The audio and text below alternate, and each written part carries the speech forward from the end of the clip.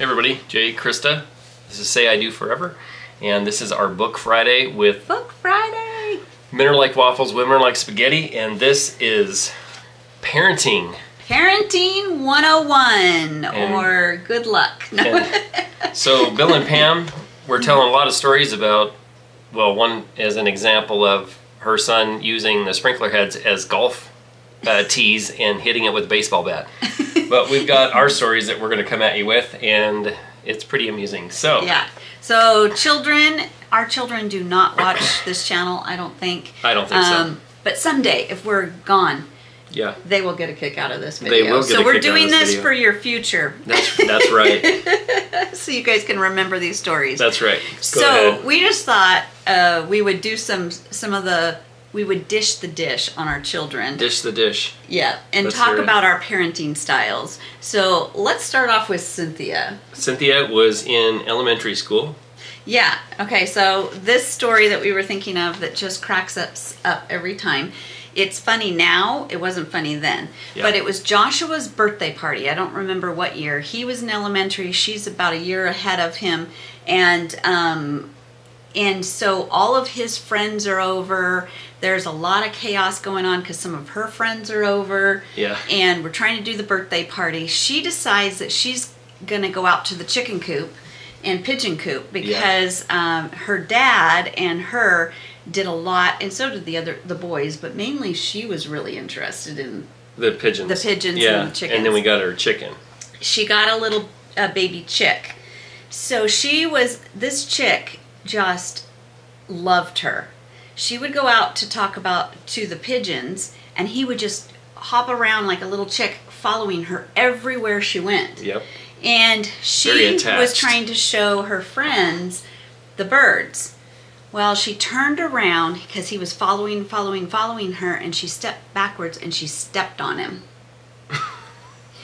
And tell him about his eye. So here we are in the middle of Joshua's kind of birthday party, and she runs into the house with a little baby chick in her hand, and she's like, "Mommy stepped on him, and what are we gonna do?" And Jimmy, and she was just bawling. And I'm telling you, this chicken had one eye popping out. It was just like, because like his eye had popped out when he was stepped on. It was horrible. It's funny now. It was not funny then. It wasn't funny at the time. We thought the chick was going to die. Yeah, but it pretty much looked like it was going to die. You just told the end of the story. But you keep going with it. Tell them all about it. So our parenting style is, number one, I'm in mode of birthday party. I'm going, oh my goodness. I don't remember even what you were doing at that point. Like, did you? Well, I started to help her once she was crying, like bawling about this baby chick, and then we didn't you get her a little like a shoe box? Yeah, we set it up with a shoe box and a little towel or whatever, and a light so it stayed warm. And she's sitting there. After that, she was working on nursing it back to health. She had a little eyedropper with. She would feed it. Yeah. So basically, believe it or not, this bird, we thought it'd be dead by the end of the day. We thought it'd be dead definitely by the next morning. And this little bird lived, and she brought it back to life and just kept nursing it. It had a little bit of a weird eyeball for a little bit. That was a funny bird. Oh my gosh. But here's the funniest, another funny part about that is this bird, we thought we were getting a chicken. Of course, it turned into a rooster, which we were in the city at the time. You can't have roosters. And you can't have roosters in the city. So he grew up Chickabird grew up to be a rooster, and we were worried that we were going to have to get rid of him. But what ended up happening is that injury had messed with his voice box. So instead of crowing, instead of cock-a-doodle-doo, he'd go, he'd go, yeah. His cock-a-doodle-doo was broke. Yeah, it was pathetic. He couldn't do the whole, typical rooster crow in the morning. So his little injury saved him, and we were able to keep him for quite a long time until he actually moved out to a farm eventually. Yeah, then we took him to a farm, yeah. And he went and lived on a farm for the rest of his life. The best part is he went from chick-a-bird to roost-a-bird. Because we thought Cynthia was going to be able to have a chicken and they were going to have eggs and all this stuff. And when you get them from the supply place here where we live, it's just they put them all in this bin and you just grab the ones you want and take them home. They don't know if they're chickens or roosters. Anyway. So I don't know if we have any parenting advice in that situation. Just be there. Just be there for your kids. Yeah, when there's a crisis or a devastation moment, be there for them. Yeah, and this chapter was really good about statistics, about the differences between mom and dads, and how that each of them are critical. And so it really made me think about how divorce makes it so that you're only with the mom or the dad half time. Yeah. And how important it is to children to have both kind of skills or both styles of parenting. But now we've got to tell one on Josh. Well, my favorite one of Josh is, so for one of his birthdays, I got him a Yamaha TTR 125. And there's a natural bird preserve behind our home that we lived in. And it was like huge. And so he would ride down the dirt road and around it and then come back, and he would just like enjoy. So for whatever reason, he decided to go off into the field. Well, as he went off into the field, we're all sitting on our back deck and just watching him ride. You could see him from far away. And he's like this, and all of a sudden he drops. And he vanishes. Disappeared. And we were like, what just happened? Where did Josh just go? So Andrew starts running out there to go check on him to see what happened. And what had happened is the farmer had a retention basin about 8 foot by 8 foot by 6 feet deep. Well, there was, weeds and, all the tall grasses and all that stuff. And Josh didn't see it, and he was going along a pretty good clip. And he just went right down into it. Yeah, and he flipped over the handlebars. And he got stuck down in there. So he ended up okay. I think he jammed his thumb or something. His handlebars were tweaked, and so Andrew ran out there, and so I got up and I started walking out there. I mean, I didn't think that he was that hurt. I just saw that he had disappeared. I figured he crashed somewhere out in that field. But then we had to all, get down in there. 2 of us get down in there and one at the top and pull the dirt bike out, and the handlebars are all like this, and so I had to straighten those out, and it was just quite the ordeal. Yeah, so how do men and women, or moms and dads, handle injury or something like that different? Well, with that situation, I'm sure you were panicked, but I was just like, I'm just going to go walk out there and see if he's okay. See if he's still alive. Yeah. It's like, did he fall and get hurt? Probably. Is he going to live? Probably. Yeah. It was like, I think we take it at different levels. The mom and the dad take it at different levels. Yeah. Of seriousness. Well, you probably think, well, it's a learning lesson, Oh, it was a learning lesson, because I guarantee you guys he didn't do it again. No. He steered clear of that spot. Well, I'm going to tell a second story on him. Yeah. Because the boy has a problem with all bikes and dirt bikes and everything, because he cannot stay on the path. Even to this day. He likes to adventure off. He's 30. He'll be 32 this year. And we were talking to him this weekend about he wanted to go dirt bike riding, and he said something. We said, "Are you going to go on this trail?" And he goes, "No, because I always get flat tires." Well, the reason he gets flat tires is because he can't stay on the trail. He's always off in the weeds. So we're going to tell a second story on him, even though I'm dying to tell some on Andrew. Yeah. Well, we'll get to Andrew. But it's true. He always has a flat tire anytime we go bike riding.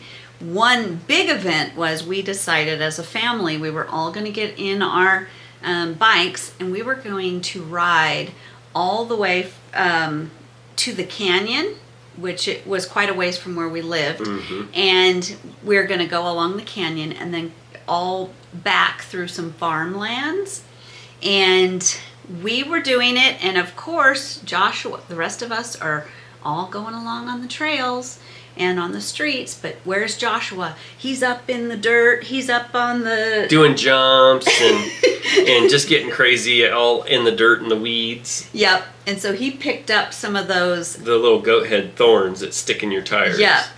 And all of a sudden, we boy. kind of stopped to cross a road or something like that. And I came up behind him. And I'm like, Joshua, your entire back tire is all these thistle thorns. Like, they were big. Yeah. And They were big goat heads. And of course, what is Krista stupid enough to do? What does she do? I go, well, we need to get those off. And I popped one out and went, psh. And so what does that do? We are out in the middle of farm country. And we have a bike with a flat tire. And so Andrew, luckily on his bike, had rear pegs on the back. So Josh had to stand on his pegs and hang on to Andrew's shoulders so Andrew could take him back home. And I had to pack Joshua's bike with flat tires over my shoulder on my bike while riding my bike. And that Joshua's bike was heavy too. Oh my gosh. So I appreciate what Krista did, pulling the thorn out of Joshua's tires. Yeah, the back one and the front one. But I have learned now, if you're out riding, don't pull those thorns out until you get home. leave them in until you get home, because that's sealing the hole. Luckily, my parents lived about halfway. Yeah. For us to get back. We would have never made it. Nope. We would have never made it back home. But my parents lived, it still was it took us forever, and it was exhausting, and you had to stop. It was every exhausting. once in a I while. had to carry that stupid bike. It was exhausting watching him carry the bike. I kept having to stop and switch and go to this arm and then go back to this arm. Anyways, It was quite... and we made it to my parents, who then we loaded them all in the pickup truck. Yeah, and, her dad's truck, and then we brought him home. But that boy cannot ride his bike on a trail to save his life. Nope, he always likes to jump jumps in the dirt and all that stuff. Okay, Andrew, it's your turn. Gotta tell us which one. Oh, you which want to of do the the Yellowstone, or do you want to do the running away? Oh, let's just go with Yellowstone. Okay. First. So, if any of you have been to Yellowstone, you know the sulfur smell, and it's bad. It's really bad.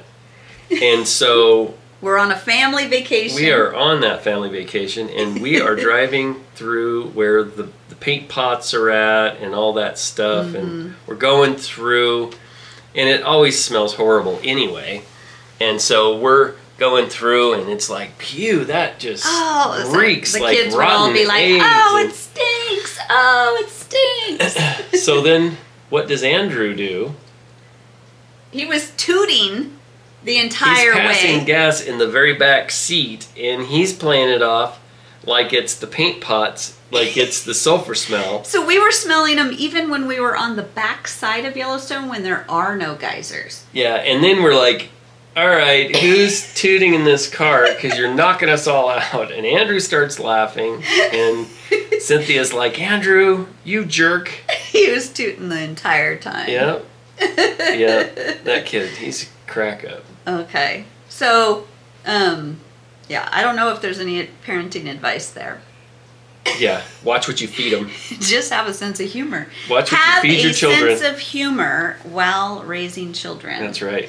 You have to have a sense of humor. Let's just go right to having to have a sense of humor while raising kids. Let's just do another one on Andrew. Yeah. This boy, we adopted Andrew when he was 10 years old. Yep. And he had some struggles and had quite a few things. We landed ourselves in the principal office often. Many times. Often. Many times.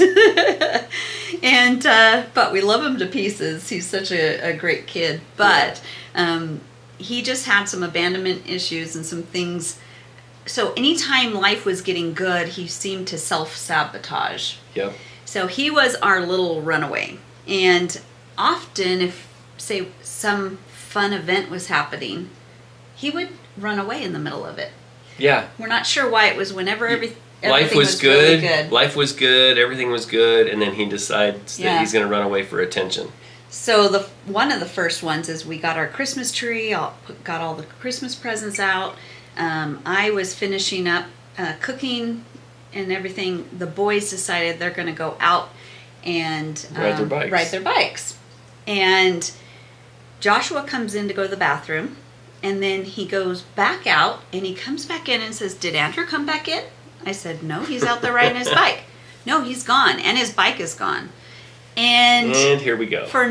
I said, "Did you fight with him?" No, we were just doing jumps and having fun, and we were having a blast. And he had run away, and he got almost to the airport, which is out south of town. It's probably 5 or 6 miles from where we live. So at least. Yeah. Yeah. So I think it's 5 or 6 miles. He was. I don't know what he was thinking he'd do once he got to the airport with his bike. I don't know. I don't think he thought it that far ahead. But he was determined. He was running away. Oh boy. And one of our friends from the church that we went to at that time, she was driving down the airport road, and she thought, "Is that Andrew?" And she passed him, and then she backed up, and then she got out of the truck, and she goes, "Andrew?" And then he turned around and tried to take off the other way. She stopped him. She says, "Andrew, you better stop right now. Let me, Anyway, she grabbed him and put him in the car, put his bike in the back of her truck. Thank God she had her truck. And then she calls me and says, "Are you missing a child?"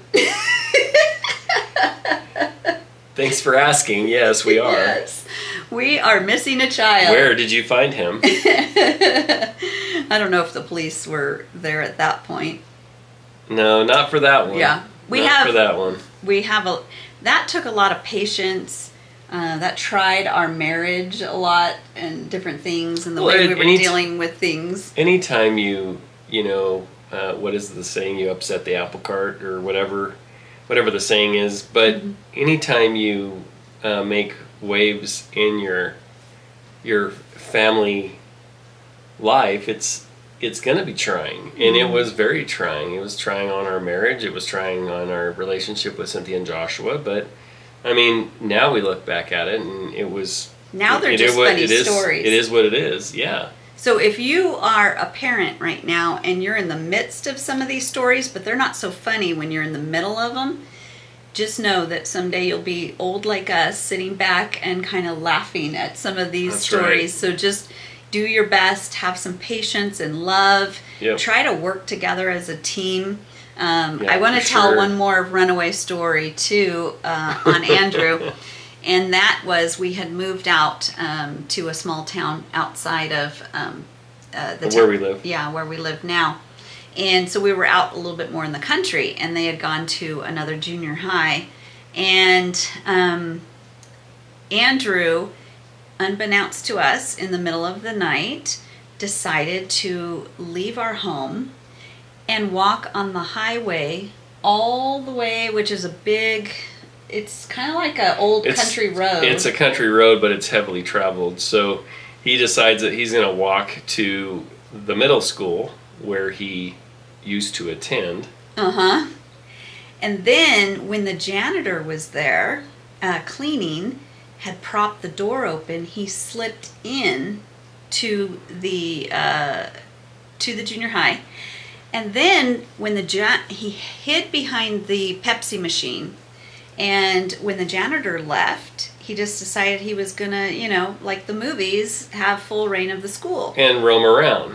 Problem is that they have motion detectors at the school, so the as soon as the janitor said it, and Andrew started to move around, it was a silent alarm, and he didn't know it was a silent alarm. So here come the county sheriffs.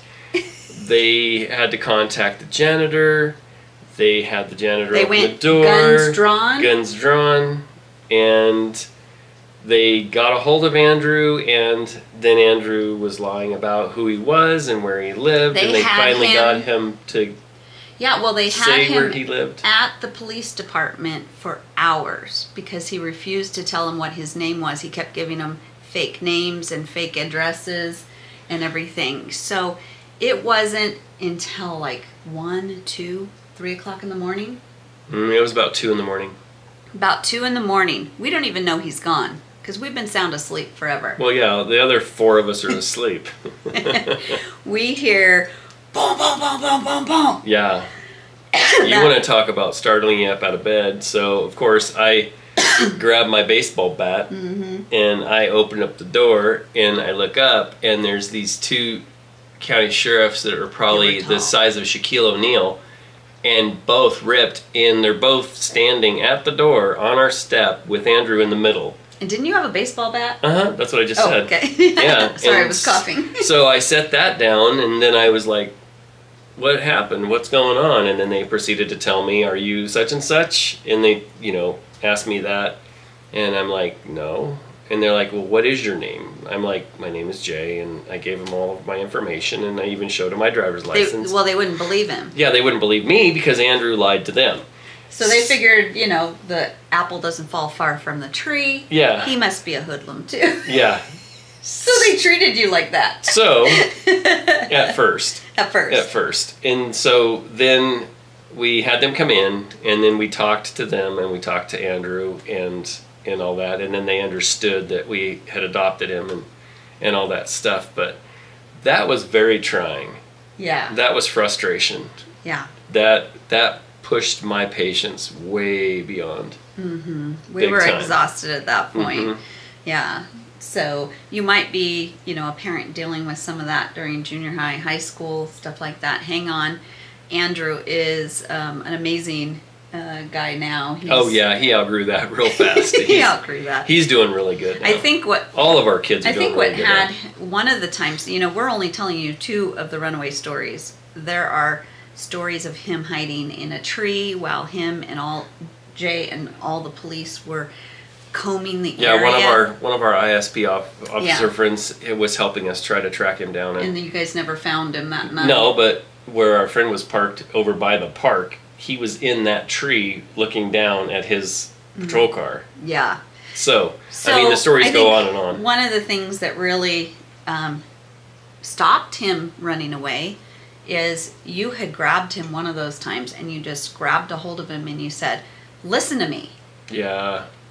You are part of this family and you're not going anywhere. And no matter what you do wrong, we're not getting rid of you. Yeah, and we still love you. And we still love you. I just flat out looked right in his eyes and I told him, I still love you. So, yeah. And then he started crying.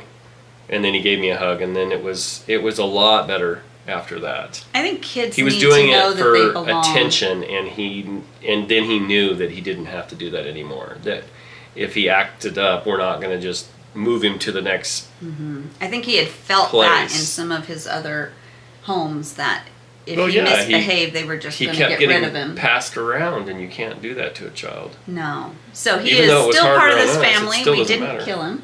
Yeah. We didn't kill him. Mm-mm. And we love him very much. Yeah. He's an amazing adult. Well, and all 3 of the kids are doing really well. Yeah. Yeah. All 3 kids. Well, and speaking of adult, so our daughter hated camping and hated outdoors. So there's times when we tried to make her go outside. Yep. And she didn't want to go outside at the house. And then there's Nope. time we went camping. I know one particular time you were struggling with her because all she wanted to do was hunker in her room and read and do nothing. And it was a beautiful day. Yeah, it was like 65, 75 degrees, something like that. Maybe even 80. Yeah, and it was like spring, summertime. And I had had enough, but I told her, I said, you need to come upstairs and you need to go outside. She says, but I don't want to go outside. I like reading in my room. And I'm like, well, you need to get some sunshine. You need to get some vitamin D. You need to get some sunshine. And so she threw a fit. And so she goes outside. And what does she do? She sits out in the sunshine. And All by herself. And she proceeds to read. Away from the family. Yep. No interaction. No interaction. But she was getting her vitamin D. Yep. And at least I was just happy that she was outside with us. Yeah. Yeah. Well, and anytime we it's went just one of those things. Camping, she did not like the outdoors very much. And she couldn't, when we went camping, she liked some of it. but she did not like the bathrooms, for sure, and she didn't like being dirty. And, you know, it's just funny looking back because, as you guys might know, our daughter is now an archaeologist, and she spends a lot of times in the dirt, out in the middle of nowhere, stepping on cow patties or digging through some jungle. Just everything. I mean, she's and around using a lot of porta potties. She's around snakes and spiders and creepy crawlies and anything else. I mean, go figure. She hated to even when she was a little baby. You know, she's like 2 years old. She hated to even get dirt on her hands, and she's like, ah. And now she just gets right in there with the best of them, and she does her test pit, and she digs down, and she finds stuff, and it's amazing. Yeah, she's talked to us about it when she was in northern Idaho. They would hike through the mountains and through this farm country, and then have to cross over some fencing, like the barbed wire fencing, and then being very careful not to step on something like a snake in some areas. And then running across some cow friends and stepping in cow patties. It's just incredible. And then last summer she was in Mexico, all in the Mayan temples, and she was talking about the monkeys. It was just her and the monkeys that would throw stuff at her. Yeah, go figure. Go figure. She goes from not wanting to touch dirt to playing in it and digging in it and making a living out of it. Yeah, you know, so she's gonna get her doctorate here pretty soon, and that just is mind-blowing that's what it's about. And I guess parenting tips in that is let your children explore. Let them dream. Let them dream. Let it. But then challenge them a little bit. Even though she didn't like to go camping, we took her camping. Yeah. And also know that your children are going to surprise you. They may do something that you never thought possible. Just let the world be open to them to try new things. Yeah. You know. Yeah, they may just surprise you. Because all of our kids have surprised us. So. Well, what are some differences just in our everyday parenting style? We were talking together about, like you said, I don't know if we ever had any sit down, like, how are you guys doing moments. Yeah, Krista and I were talking about this earlier today, and it's like we never really, did the psychoanalysis garbage with our kids as far as, so tell me how you're feeling. We didn't approach our children like that, my questioning them on anything, it was just very direct. You okay? And she would be more fluff, make cookies, and we may not have had things like formal, like we got to sit down and have this conversation, but we let life happen. And I know I was lucky enough to be able to be home with them through most of that time until I opened the shop. Right. The last couple of years they were home. But I would bake cookies every day before they got home from school. So when they walked in the door, they smelled cookies, and they immediately came in and gathered around the kitchen and sat at the bar area, the breakfast bar area. And I just let conversation just happen. They would talk to each other and me about their day, about this or that, feelings. We'd all help each other problem solve. And then Jay's style was we always, and I would recommend this if you have a family, is have dinner every night, at least together at the dining room table.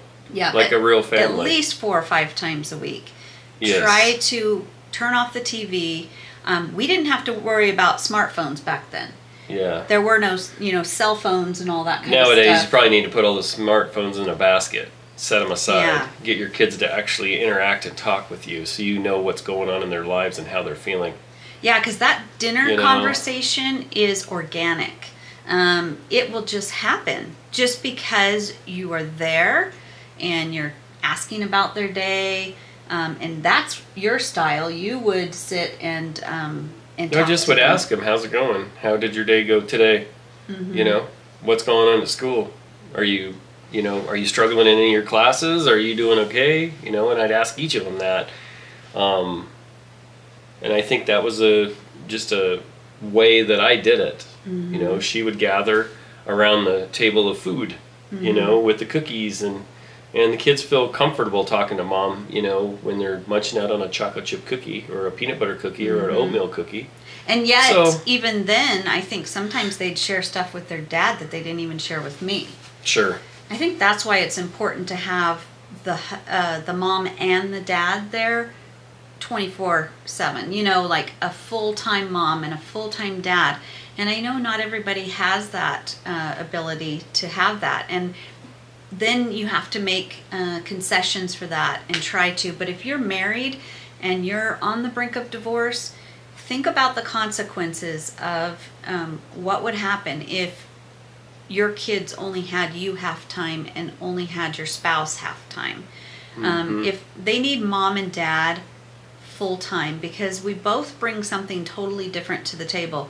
You can read in the book, they actually have statistics that show parents the differences between men and women, and then they've done studies on babies who thrive when the dad's involved or when the mom, you know, different studies on that, which were really, really important. So each of you bring something totally different. It's funny because they would often bring up something that they would never speak to me about, such as sex.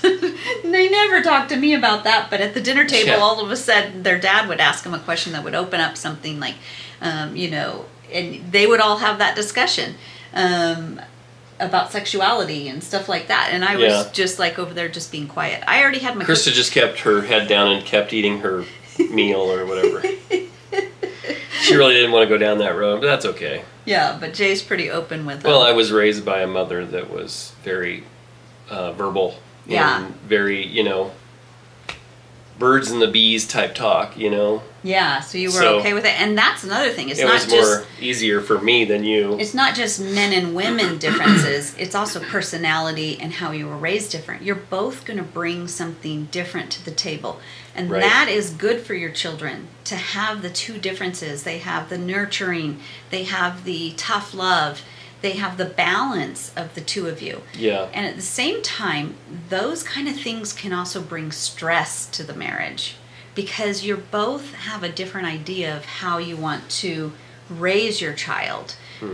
So sometimes you guys can kind of knock, what do you call it, knock heads, or like, you know, hit. Yeah, have that friction. Yeah, and so you need to realize that the differences in your personalities and the differences in your style are good, but there are some negative points to each of those. You know, if you're too nurturing, you may end up making your child not be able to cope with anything. Cope with the hard things of life. If you're too hard and harsh, you may scar your child. Well, and they will probably feel defeated if you're always harsh with them.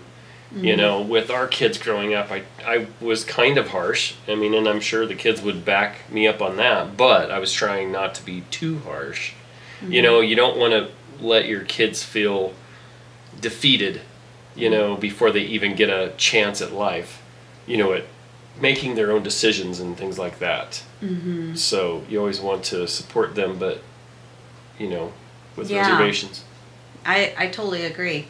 I totally agree, because you can go, and that's why I think the two different personalities and the two different, you know, male-female things kind of balance that out.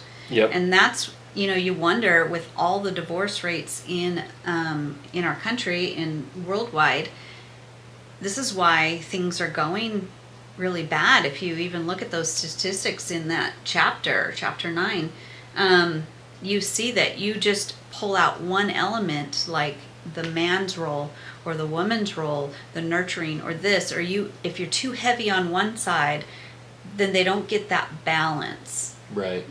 And I think God's really blessed us with the marriage that we have and with the children we have. I mean, don't get me wrong, we've had our struggles with our kids, but he seems to have taken care of us during the entire time that we've been married and that we've had our children.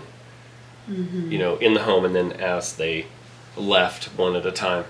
Yeah. You know. Do you have any advice on, for the husband and wife, the mom and dad, what they can do to work better as a team? Well, just be on the same page. Try to get on the same page. You know, you're always going to have disagreements, but it doesn't have to be my way or the highway. You know, it doesn't have to be that way. You can always compromise. You know, and I mean, let's just use a curfew, for example. You know, the husband may say, oh, they can be out till midnight. And the mom's probably wanting them in at 9. Well, you know, go 10:30. It doesn't have to be my way or the highway. You know, a lot of husbands, I'm sure, are probably very hardcore about what time their children can stay out till, and then the mom is more on the worried side of things that, oh my gosh, something's going to happen to our child. And so, I mean, you've got to compromise. You've got to compromise on your parenting skills. And how do you compromise? Communication. Key to your marriage. Maybe, I don't know Key what, you know, to your marriage. Tell us in the comments, you know, what stage of parenting you're in, and tell us where you're at. But at each stage, you want to come together and communicate and come up with goals. Now, the thing is, we didn't do this because we didn't know about this. I wish we had a channel like this that we could go to, and I could have gotten some advice. But I wish, looking back, is that in each stage, we had come together and said, you know, just, okay, our children are now babies, you know. This is what I want our children's life to be like, and this is what he wants our children's life to be like. These are some goals we have. This is how I'd like to parent. And then when you get to the elementary school, like, okay, now you got new challenges. What are some important goals? What are our values? What do we want to say that this is something they can't cross the line, and this is something we allow them to have a little more forgiveness in? Just talk about those things and maybe come up with some guidelines. When the next stage is junior high and then into high school, sit down. We never sat down and had those conversations about, okay, what do we think should be their curfew? What do we think should be some rules about? We kind of just took it one event at a time, one problem at a time. Yeah, I agree. So sometimes we did have conversations, like in the midst of it, like, well, we're going to have to talk. Your mom and dad are going to have to talk because we don't know how to deal with this. And then I would think, be honest with your children, especially when they're older. The one thing I did with my kids is I treated them, I never talked down to them. Even as toddlers, I used big words, and I talked to Cynthia and even Josh kind of like I would just an adult. So Cynthia developed some really big words. She actually, that's another funny story. She got us in trouble with some friends of ours. So I would use words like bad influence, and I would use just bigger words because I didn't talk to her in baby talk. I talked to her just like she was an adult. I don't know why. Oh my gosh, I remember this. Yeah. Oh yeah. So we were hanging out with some friends of ours, and we'd go over every weekend and hang out, and they had a daughter about the same age. I think she might have been 3, 4, 2, I don't know. Probably 3. Yeah, because we moved up here when she was 4, so it had to be before that. So they're in a bedroom playing, and we're trying to have dinner with her parents, and something their daughter did, she turned around and said, "You are a bad influence." The little girl came, she didn't even know what it was, but she knew she got called a name. So she came running in while we were having dinner and said, "Cynthia said I'm a bad influence," and was bawling, and basically it erupted, and the parents thought that we had been talking about their daughter. Not a good situation. We lost a friendship over Cynthia's big vocabulary. Yeah, not a good situation. That was not good. But, that was one of our I mean, what less than stellar moments. What 3-year-old knows bad influence? I mean, but, not many. But maybe ours. She just was smarter than her age from the beginning. Yeah, she's smarter than a 5th grader. So anyway, I don't know. Maybe you guys, some of you guys on this channel, your kids are growing up. You probably have some great advice for others that are still in those stages. Yeah. If you are parents of high schoolers, you will have great advice for those in junior high. Have kids that in junior high and so on, elementary. You guys have great advice for the next level below you. Let's all be a community and join in the comments and just help each other out. Help everybody, yeah. You know, if you have a question, maybe somebody in the comments can kind of help answer that. Like, what do I do about this?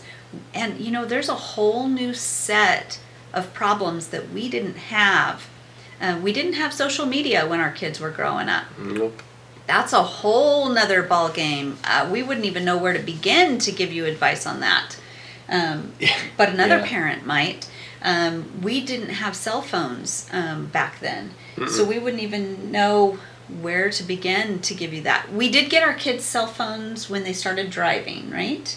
But they were like the flip phones. They were the little junky phones. Exactly. Yeah.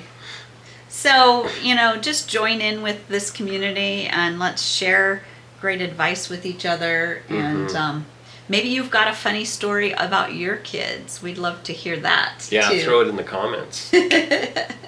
And kids, if you're watching this someday and we're gone, we love you very much and we had the best time raising you. It was a little frustrating at moments, but now we look back and love every moment. When is it not? You're always going to have those frustrating moments, but the good times way outweighed the bad. So yeah, and I'm sure they can tell some stories on us because I'm sure. Remember, when you're a kid, your parents are also growing up and learning how to do things. You know, you don't think about when you were a kid, your parents were pretty much kids. Yeah. You know, if they were in their 20s or something like that, or even their 30s. Yeah.